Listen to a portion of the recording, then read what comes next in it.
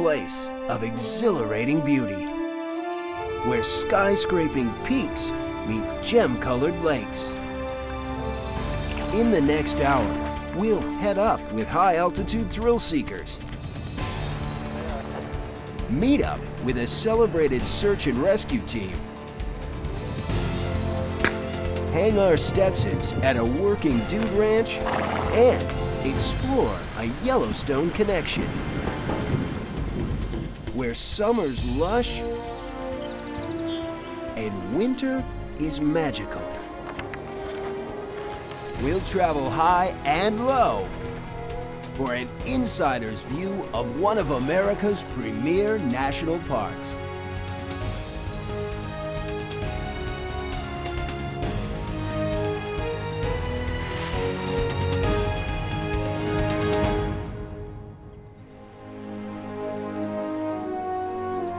Hailed as a geological wonder, the Teton mountain range soars to heights of over 13,000 feet. At its base, the Snake River twists and turns through northwestern Wyoming.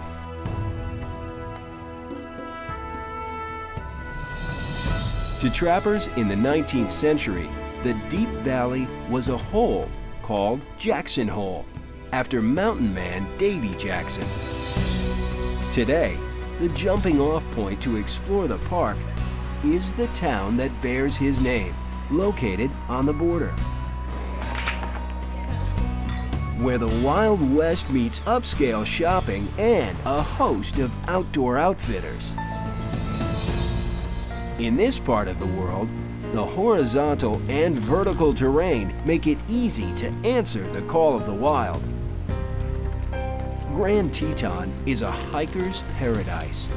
Over 250 miles of marked trails lead through backcountry where the sights are extraordinary.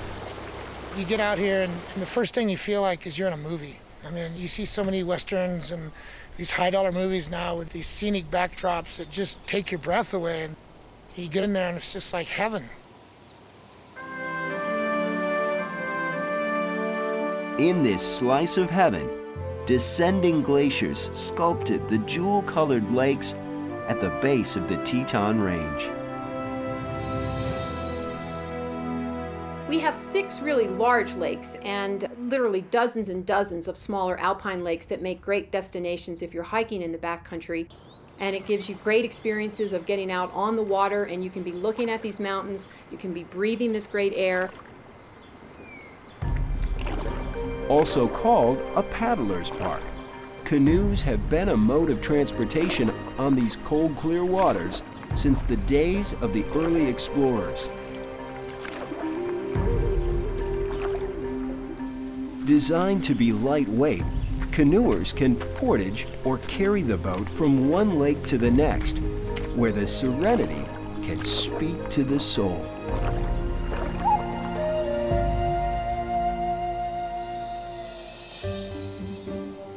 Home to over 360 species of wildlife, Grand Teton is one of the best national parks to see animals.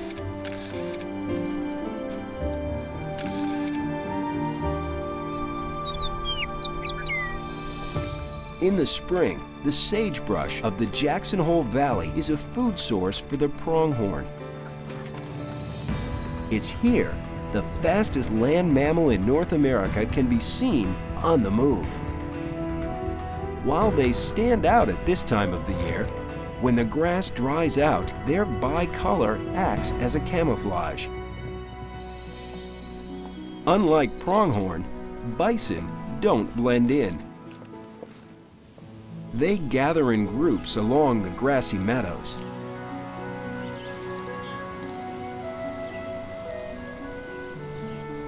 In the denser wetlands, a bull moose feeds on willows. More solitary by nature, moose appear docile, but beware, especially in the spring. Sometimes people make the mistake that they're a little more tolerant of people than they really are, and this time of the year, the moose are having their calves, and we consider them one of the most dangerous animals in the park. At the Oxbow Bend turnout, wildlife watchers wait for a glimpse of activity along the shoreline.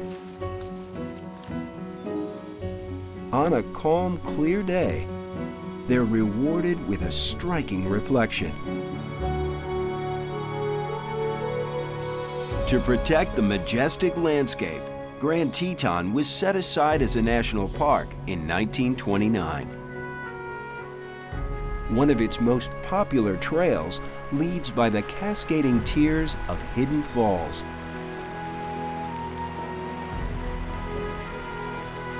A path winds up to Inspiration Point. More than a vista, it looks out on an area that was destined for development until Yellowstone Superintendent Horace Albright brought philanthropist John D. Rockefeller Jr. and his wife Abby out to see it in 1926. They drove down the Teton Park Road and saw a burned out gas station, an old dance hall, billboards, a racetrack, a power line right along on the west side of the road in front of the mountains, and they asked what they could do to change this. Albright then shared his secret Jackson Hole plan. He wanted to buy up some of these offending properties and perhaps either make a national park or enlarge a national park through the purchase of these properties, but he didn't have the clout or the money to do that. Under the name the Snake River Land Company, Rockefeller quietly acquired 35,000 acres for national park lands. When the land venture was revealed, it outraged the locals. Why? Number one, that was land that these ranchers grazed their cattle on. Number two, if all of that land were given to the federal government, it would come out of the tax rolls of Teton County. What would this do to the county's ability as a government to stay afloat? The controversy caused Congress to at first refuse the gift.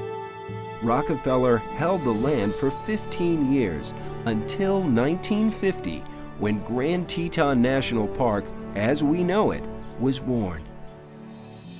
John D. Rockefeller Jr. maintained a presence in the park. He purchased the J.Y. Ranch on the shores of Phelps Lake. The ranch itself, thanks to Father's purchase, became a very important place in our family. For 7 decades, the ranch was a Rockefeller retreat. His son Lawrence inherited it. Over time, he developed a vision for its future. My brother really devoted a good part of his life to land conservation, and therefore it seemed clear that it should ultimately belong to the government, to the people. Lawrence Rockefeller gave the 1,100-acre J.Y. Ranch to Grand Teton National Park in 2001, but not as a monument to his family. He ordered all buildings and trails removed, and the land he cherished returned to the wilderness.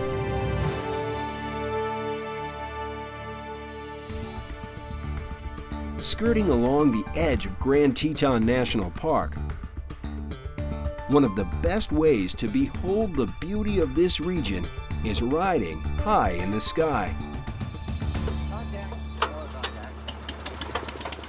It takes a team effort to prep for a launch. A burner heats things up. As hot air meets the cooler outside air, the balloon rises. Beyond the trees, the wind takes over.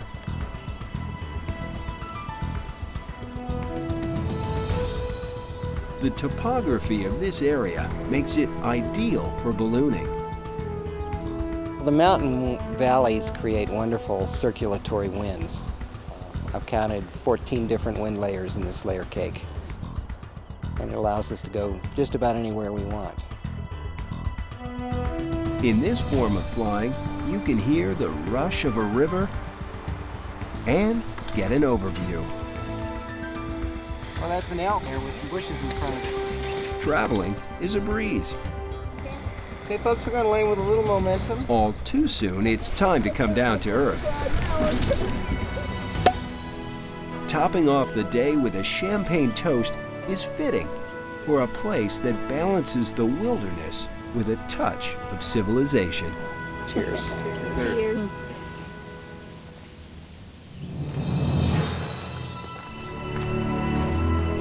Grand Teton National Park provides a breathtaking backdrop for all sorts of outdoor enthusiasts. The single most popular summer activity? Getting wet and wild. From its northern origin in Yellowstone National Park, the Snake River winds its way through the Jackson Hole Valley. Yet it's not the serpent shape that gives the river its name. It comes from the Shoshone Indians who once summered along its banks. A scenic float through the heart of the park offers a rare opportunity to pass through a rich habitat. Along its banks, a bald eagle fishes and a moose moves to the water's edge. It's always the highlight of the trip, no matter what else takes place. If we get to see wildlife, it's the best thing. Once called Mad River, south of the park boundary, the Snake hits a canyon where it changes from a swift current to powerful white water. With a seasoned guide at the helm, paddlers work their way through it. The bigger the hydraulics, the better. Lunch Counter, the most intense of the rapids, is also a hangout to see the scene. Guided trips rarely have a problem. But for those going it on their own, it's a different story. Kayakers face off against a liquid obstacle course. And surf's up.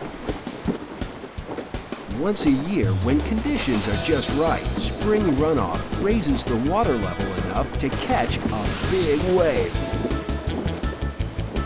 The Snake River is one among many water wonders.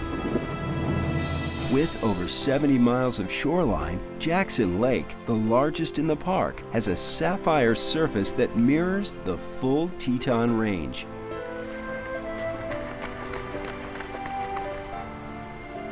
Set back from the shore sits a namesake lodge.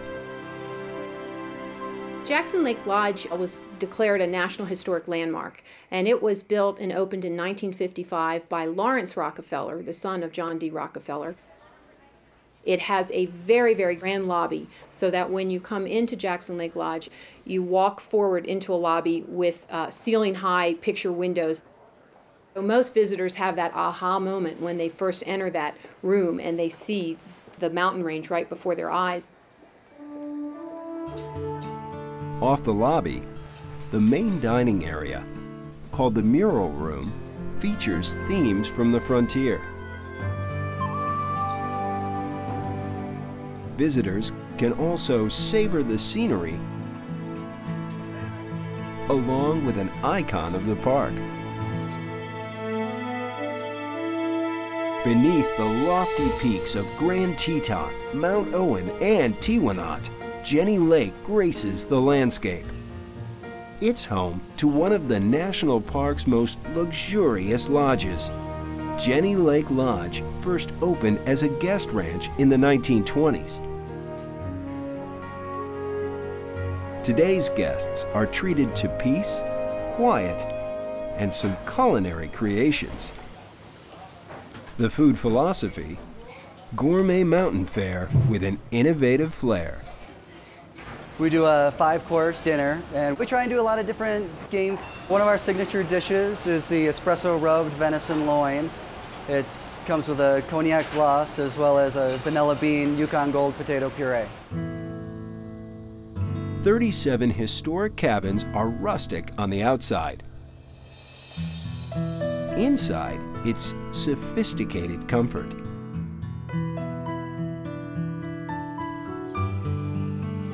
Amid the groves of pine, a special setting makes Jenny Lake Lodge a little gem.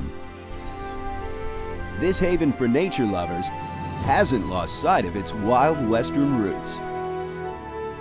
Cattle ranchers first settled here in the 1890s.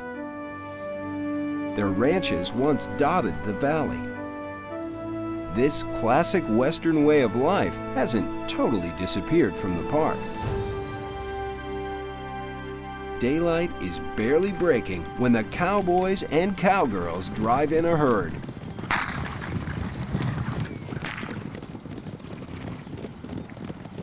Wranglers really have to hustle to get things ready to hit the trail. In the shadow of the Teton Range, Triangle X Ranch has the distinction of being the only working dude ranch in a national park. The Turner family began hosting city slickers in search of their inner cowboy in the 1920s. Over 80 years and 3 generations, very little has changed. The neat thing about it on a dude ranch, it's a total level playing field. It makes no difference who you are, how much money you make, and so it breaks down all social barriers. Everybody pay attention. Big Red and Lulu. First, dudes get matched up with their horses.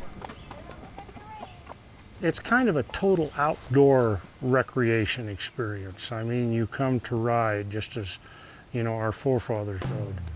In case you're wondering, a dude is a 19th century term once given to visitors, mostly from the East, who weren't so comfortable on the open range.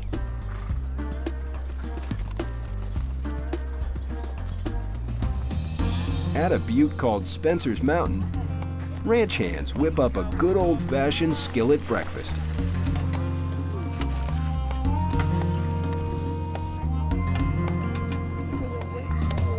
After grub, a hot drink, and a quick nap. These modern-day dudes are back in the saddle, riding remote trails where there are no signs of civilization. Come on, keep going. Come on. At the end of the day, the herd heads out to pasture.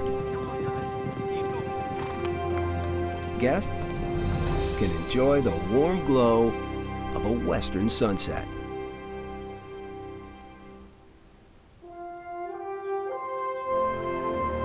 The towering peaks of Grand Teton National Park are considered one of the classic images of the American wilderness. The Shoshone Indians called them Tiwanaut, meaning many pinnacles, an observation that wasn't lost on French trappers passing through in the 1800s. Their name for the 3 essential peaks was Les Trois Tetons, the 3 breasts.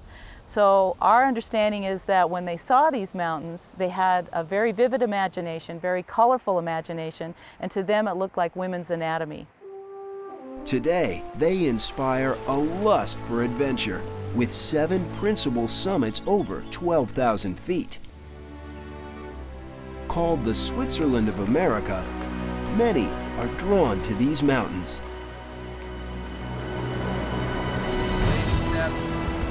But the experience isn't reserved for world-class climbers.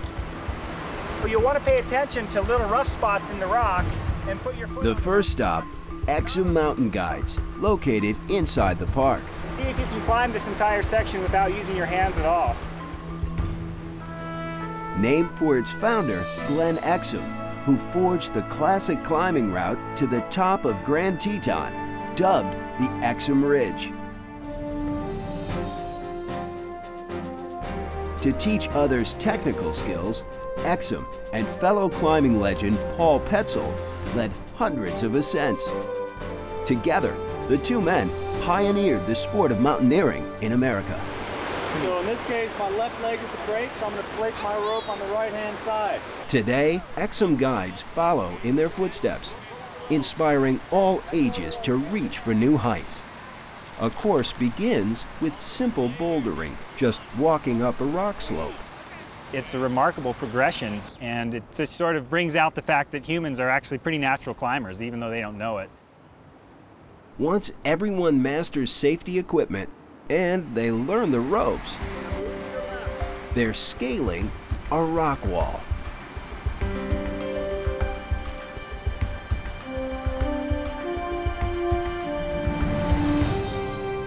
The next step is to take on the peaks.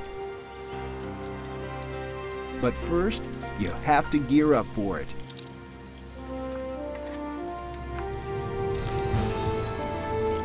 Where one misstep can spell disaster, guides say it's more about awareness and stamina than guerrilla arm strength. The series of pitches gets progressively harder. One challenging maneuver has a climber clinging to a cliff with a 500-foot drop. Where your right foot is. You gotta get out there and stand on that right foot a little bit more, and then you can match speed on it. To finesse the move requires matching hand and footholds while crossing the rock face. Cross that foot, I gotcha. Nice. Keep going right. Stand on that little handhold, yeah. Left a little bit further with your feet. There you go. There you go. That's the hardest part, you're done. You step out just over an abyss. It just drops down. So, and it's the hardest move of the climb too, so not only do you have the exposure, but the difficulty there too. And it's also just the very top of the whole spire. It's a lot of exposure, but it's a thrill, definitely. Nice, Charlie.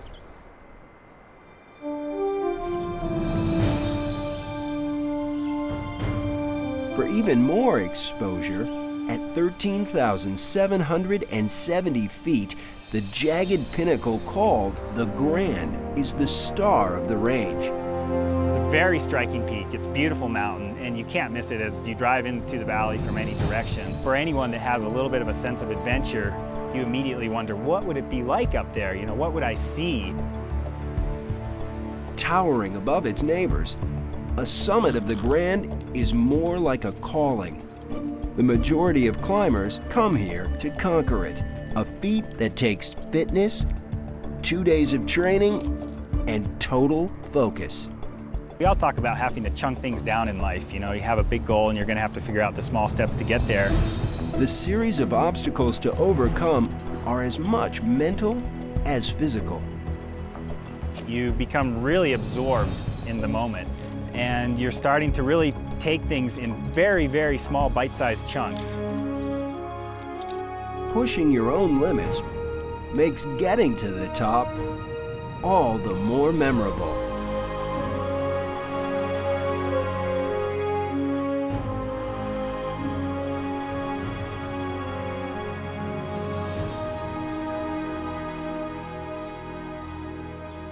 Once man takes on the mountain, accidents happen. Yeah, it's a great bend. The double grapevine, a good one to practice. Bend. Led by veteran Rennie Jackson, the Jenny Lake Rangers have earned international recognition. This will be free. Take the tension off that load. We have quite a group of rangers that are specially skilled in mountain rescue, both from, going up the trails on the ground, as well as a very elite group that flies below a helicopter attached to a line. High-altitude rescues are loaded with risk.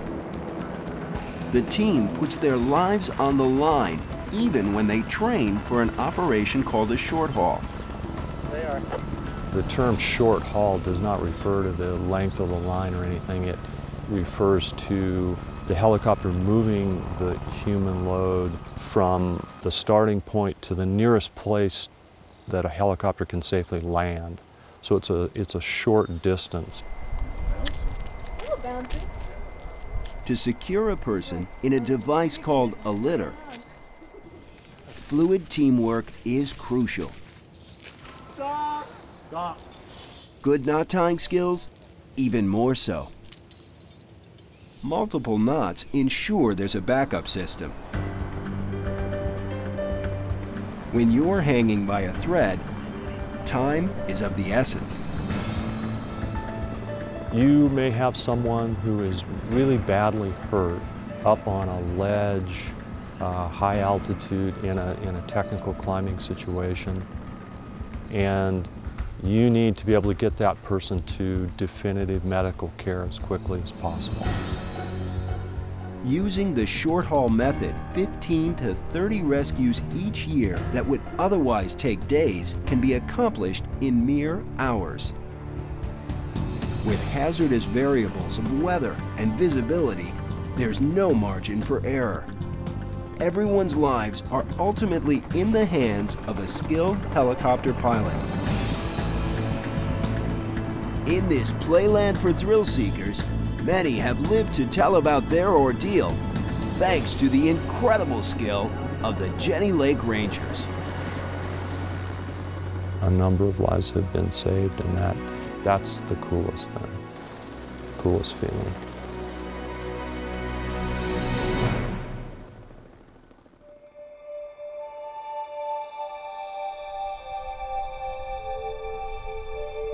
From November to April, snow covers the mountains and blankets the valley.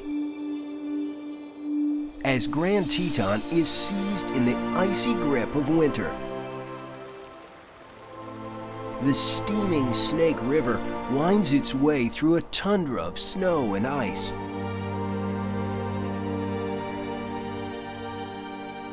With temperatures teetering below zero, those who brave the big chill see a different side of the park. In a winter setting, it is just spectacular.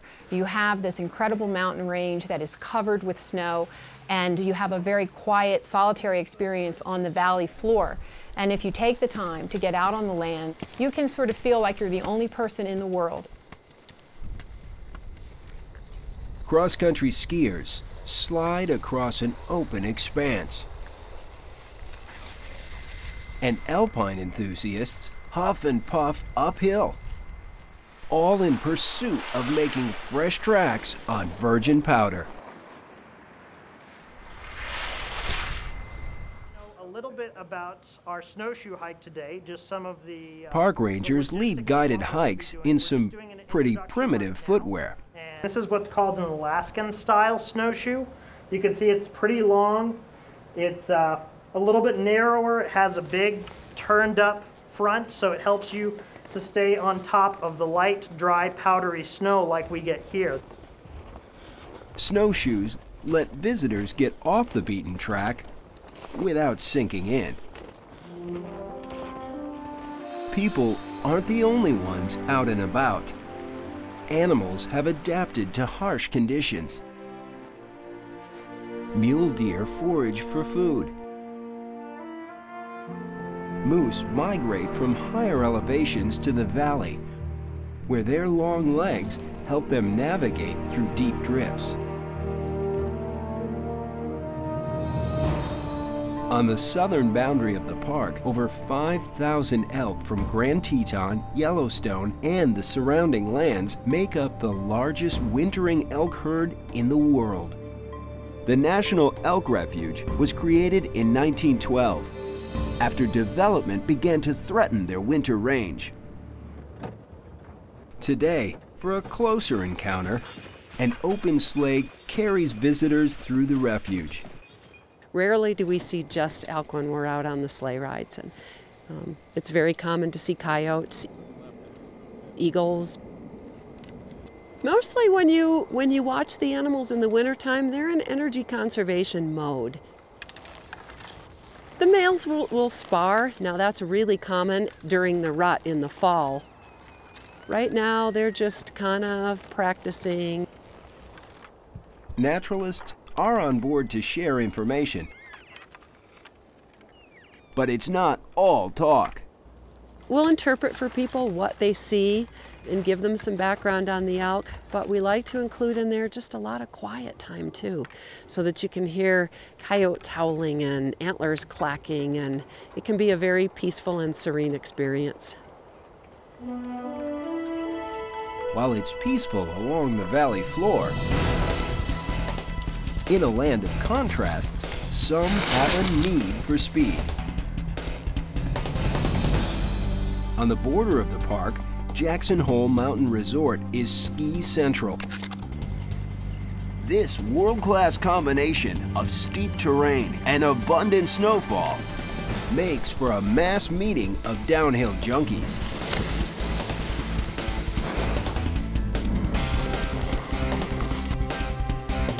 It has 4,139 feet of vertical rise.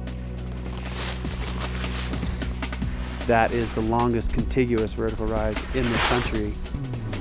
But as important as the height is the steepness and the variety of terrain. We have all these amazing cliffs and huge bowls and gullies and long ridge lines.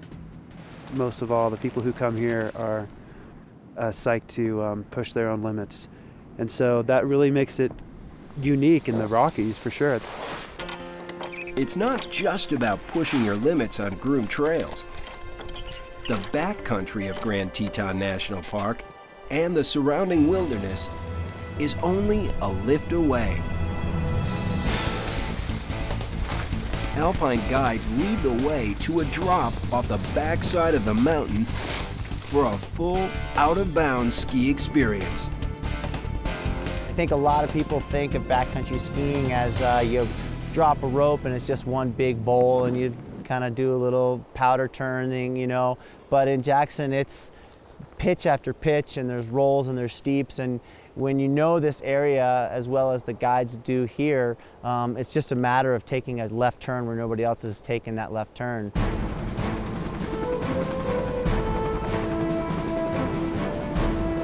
For those who want even more of a lift, high mountain heli-skiing has the ticket.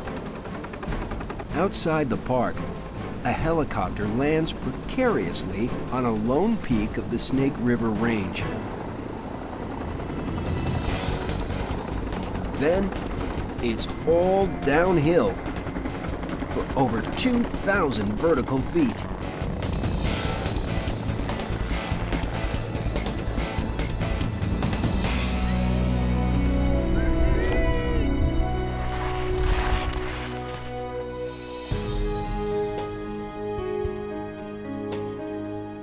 To get deeper into the backcountry in winter requires a ski-in, ski-out place to stay. Rendezvous Backcountry Tours operates 4 yurts in the wilderness area. Originally designed by Mongol nomads to endure long, brutal winters, the yurt's solid structure and angled roof make it the perfect shelter from the cold. It will shed snow off of the yurt, and then the snow actually builds up on the walls and creates even extra insulation inside the hut. Yurts come fully equipped for surviving the night. Thanks, Jeff. Good old pure snowboarder here. And you can count on having plenty of snow to melt.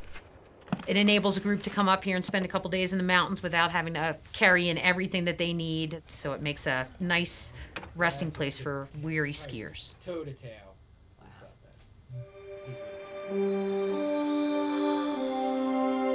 But weary skiers never have to rough it in this part of the Rockies. Among the high-end hotels that dot the park's perimeter, the Amangani has it all. The name Amangani means peaceful home. It's very small, very intimate. We don't have many rules and regulations or policies and procedures, so that our guests really can feel like they're staying in one of their friends' homes.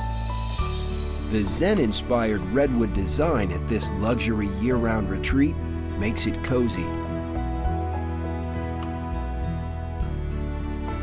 With only 40 rooms, the staff can cater to guests' every indulgence. We have breakfast, lunch, and dinner anytime of the day. You can get pancakes, filet mignon, or a prime New York steak. It's always open for whatever the guest wants. Customized cuisine, plus a window with quite a view, make the Amangani world class.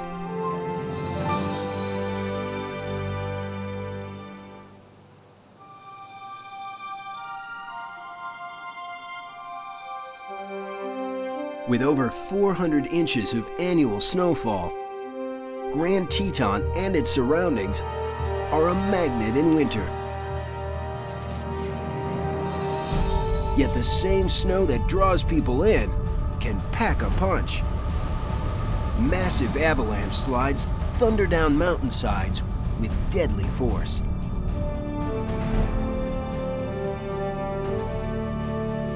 It's 5 a.m. at the base of Jackson Hole Mountain Resort. The mountain doesn't open to skiers for several hours, but Bob Comey and his team of avalanche forecasters are already hard at work. What was the 17th? Was that Their job? Making the resort avalanche safe not real warm? and predicting the avalanche conditions for the backcountry. The general avalanche hazard is moderate above 9,000 feet today.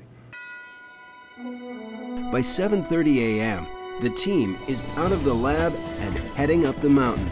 Good morning, workers. Currently, as far as what's going on, high pressure continues to dominate the weather pattern. First, they get a briefing on the weather conditions.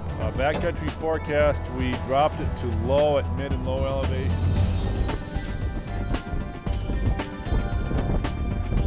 At the top, ski patrollers take time to prep for the day. Then they head out to the slopes, where they make a study of the stability of the snow. And I'm just brushing down. I'm looking for clues. Clues to the mystery. Oh, there's a good layer. Softer, weaker layers are more likely to collapse and slide. Forecasters make every effort to keep people aware of avalanche hazards, but ultimately, there's only so much they can do. We come in, we give you information, but it's up to you to make good decisions. That's a lesson avalanche survivor Stephen Koch knows all too well. In April of 1998, Koch set out alone to snowboard Mount Owen, one of the tallest peaks in Grand Teton National Park. But something went horribly wrong. I heard a noise above me, and I realized that it was an avalanche that had started in a cliff band above me. And next thing I knew, the snow shot over the lip and it hit me and knocked me back. And all of a sudden, just it turned totally violent, and I'm tumbling. And my body was getting torn apart. I thought, yeah, my head's gonna be next, or my neck, and it'll all be over. Falling 2,000 feet and counting, Stephen realized his only hope was to try to stop himself and let the wet slab of debris continue past him. I dig my hands in the snow and I dig my feet in the snow in classic self-arrest position. And I look down and my lower leg is just flopping off to the side because I had torn all the ligaments in my right leg. And I look down and just go, oh man, that's not right.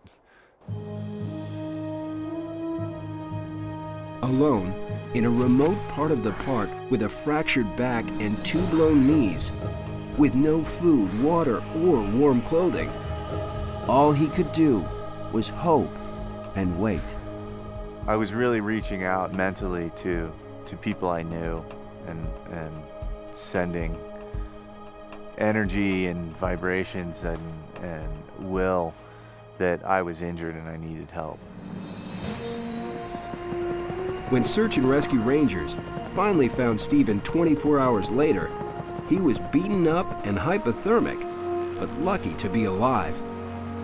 Today, Stephen lectures on learning about avalanches before hitting the backcountry. A lot of snow. The American Avalanche Institute teaches the basics of avalanche safety in and around Grand Teton National Park. I can't see this where it rolls. So it seems like it gets just over 35 degrees, which is getting into the perfect slope angle which the most avalanches run. The class learns how to recognize risky conditions.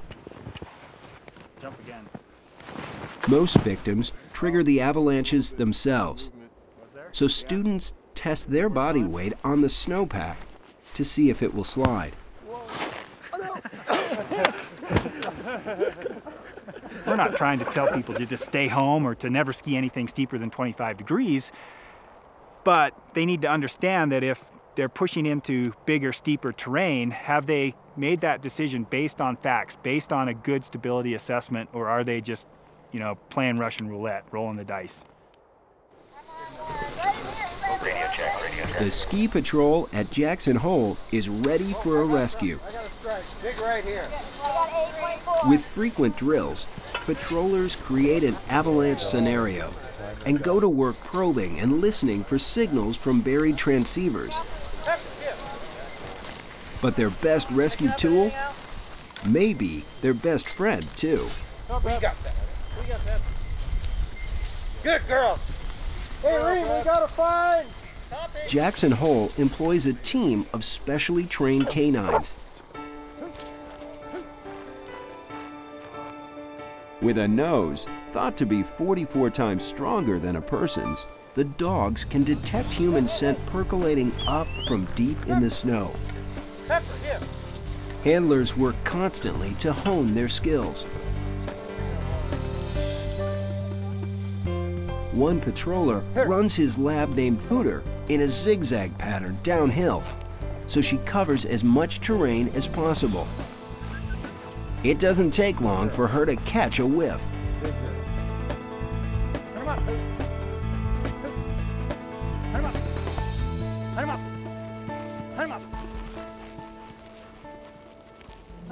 She gets really excited.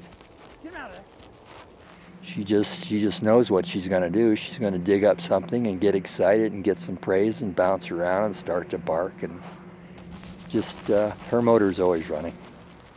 Within just a few minutes, she's located a mock victim. Get him out of there! Good girl, get him out of there! Better girl! Come on! Who's that, Hoot? Is that Ryan? Good job. Good. Even though patrollers and their dogs are on standby for a rescue, All right, huh? the best way to survive an avalanche is to avoid it.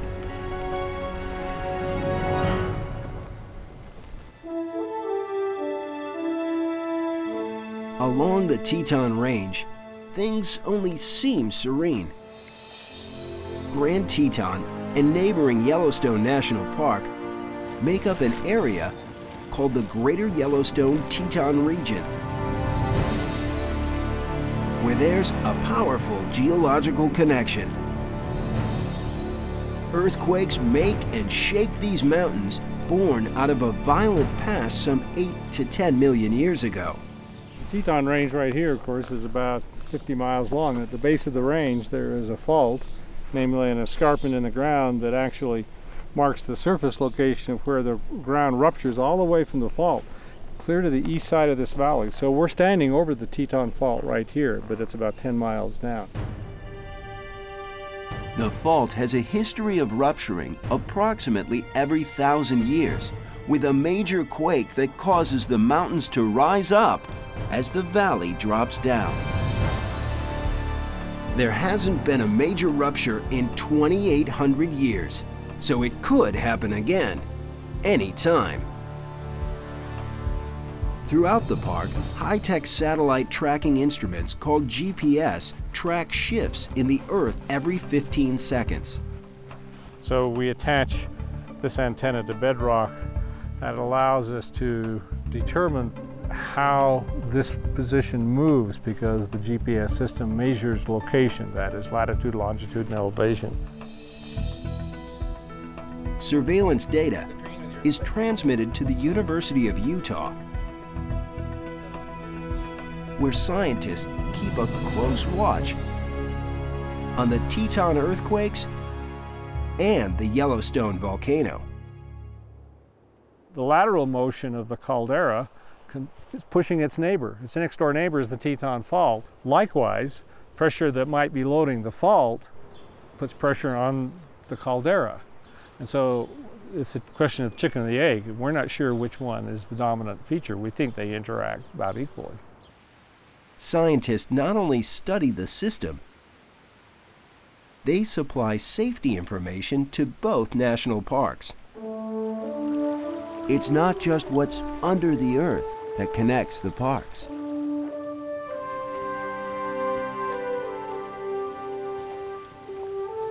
But the creatures that walk upon it.